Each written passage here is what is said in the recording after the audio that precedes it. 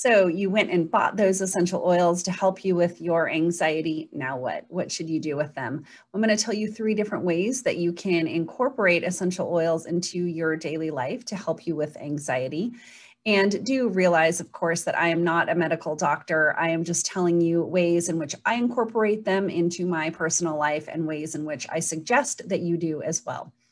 So one of the simplest ways is going on behind me right over there, and that is a diffuser. So for that size diffuser, I put about 5 to 7 drops of essential oil. It will depend on the size of your diffuser because some of them hold more or less water. So the more water they hold, the more essential oil you want to put in them. And there is a bit of a misconception that people have about diffusers. They sometimes are confused with humidifiers, and those are 2 different things. So a diffuser has a metal plate inside it that vibrates ultra fast, and that sends particles of the water and the essential oil up into the air. So it's not steaming the water. That's not steam coming out of that. That is the actual particles themselves.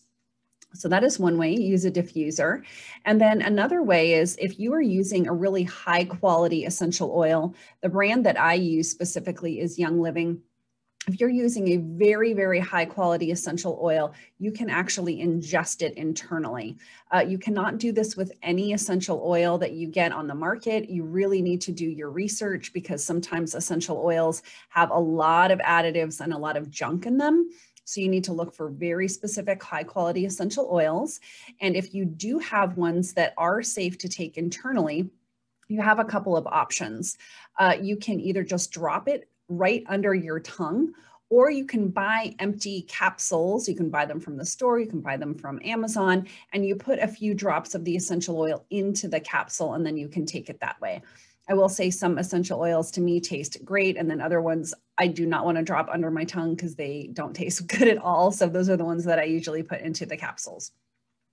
And then a third technique that you can do is one that I absolutely love, and it's one that I do every single day before I go to bed, and one that I tell to my clients that they should do as well. I take about 2 drops of essential oil and I put it on my hands, and then I'll rub my hands together, and then I'll cup my hands in front of my face, and I'll breathe in the oil. So it's an aromatherapy process.